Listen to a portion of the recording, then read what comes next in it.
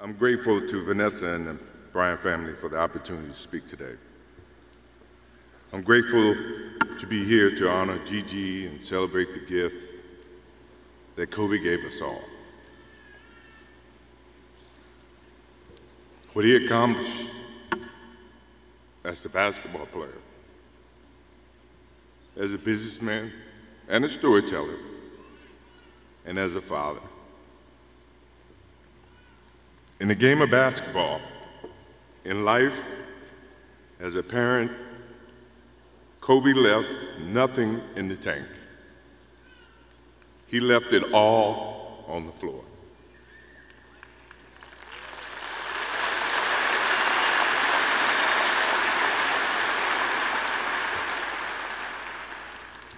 Maybe it surprised people that Kobe and I were very close friends, but we were very close friends. Kobe was my dear friend. He was like a little brother. Everyone always wanted to talk about the comparisons between he and I. I just wanted to talk about Kobe.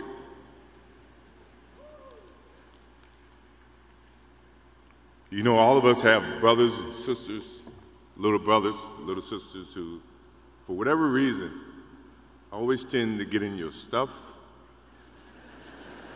your closet, your shoes, everything.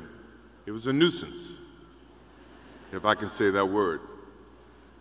But that nuisance turned into love over a period of time, just because the admiration that they had for you as big brothers or big sisters. The questions, the wanting to know every little detail about life that they were about to embark on.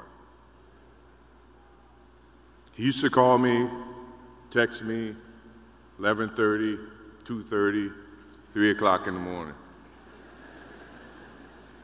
talking about post-up moves, footwork, and sometimes the triangle. At first, it was an aggravation.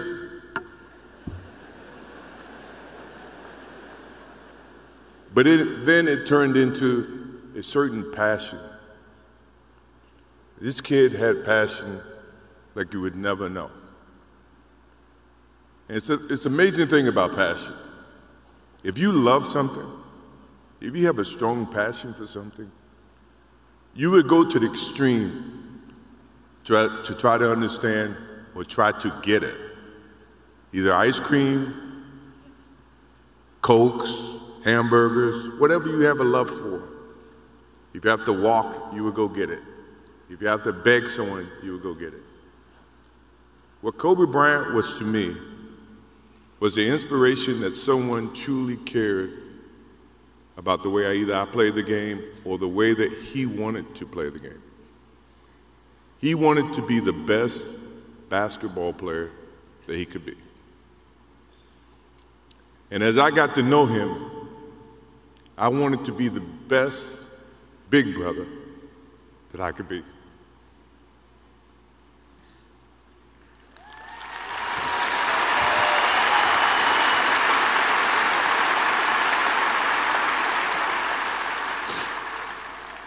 To do that,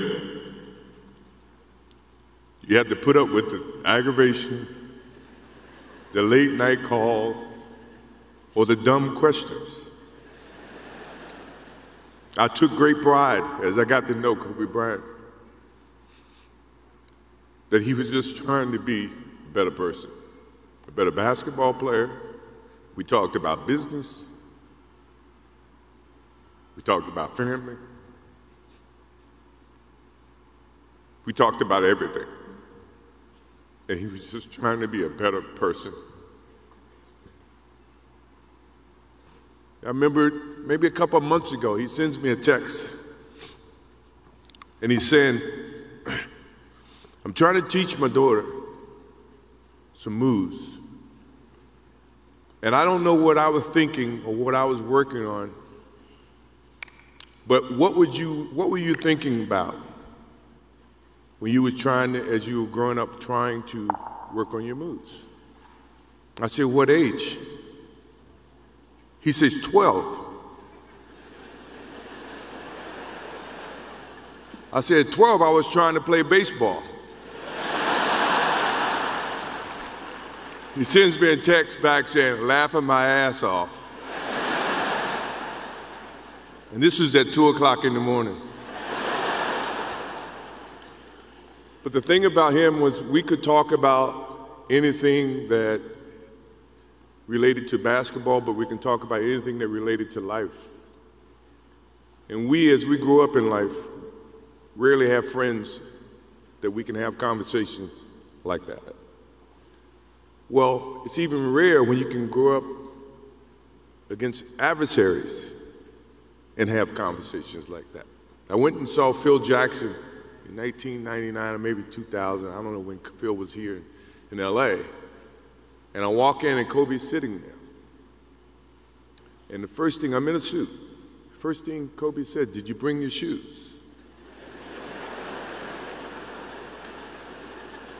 No, I wasn't thinking about playing. But his attitude to compete and play against someone he felt like he could enhance and improve his game with. To me, that's what I loved about the kid. Absolutely loved about the kid. No matter where he saw me, it was a challenge. And I admired him because his passion, you rarely see someone who's looking and trying to improve each and every day, not just in sports, but as a parent, as a husband. I am inspired by what he's done and what he shared with Vanessa and what he's shared with his kids. I have a daughter who's 30 who I became a grandparent. And I have 2 twins. I have twins at 6. And to hug them and to see the love and the smiles that they bring to us as parents. He taught me that just by looking at this tonight, looking at how he responded and reacted with the people that he actually loved. These are the things that we will continue to learn from Kobe Bryant. To Vanessa, Natalia, Bianca, Capri, my wife and I will keep you close in our hearts and our prayers. We will always be here for you, always. I also want to offer our condolences and support to all the families affected by this enormous tragedy. Kobe gave every last ounce of himself to whatever he was doing. After basketball, he showed a creative side to himself that I didn't think any of us knew he had. In retirement, he seemed so happy. He found new passions, and he continued to give back as a coach in his community.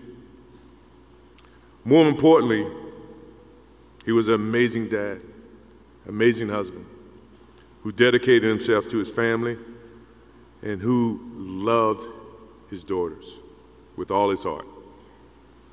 Kobe never left anything on the court. And I think that's what he would want for us to do. No one knows how much time we have. That's why we must live in the moment. We must enjoy the moment. We must reach and see and spend as much time as we can with our families and friends and the people that we absolutely love. To live in the moment means to enjoy each and every one that we come in contact with. When Kobe Bryant died, a piece of me died. And as I look in this arena and across the globe, a piece of you died, or else you wouldn't be here. Those are the memories that we have to live with and we learn from. I promise you, from this day forward, I will live with the memories of knowing a little brother that I tried to help in every way I could. Please rest in peace, little brother.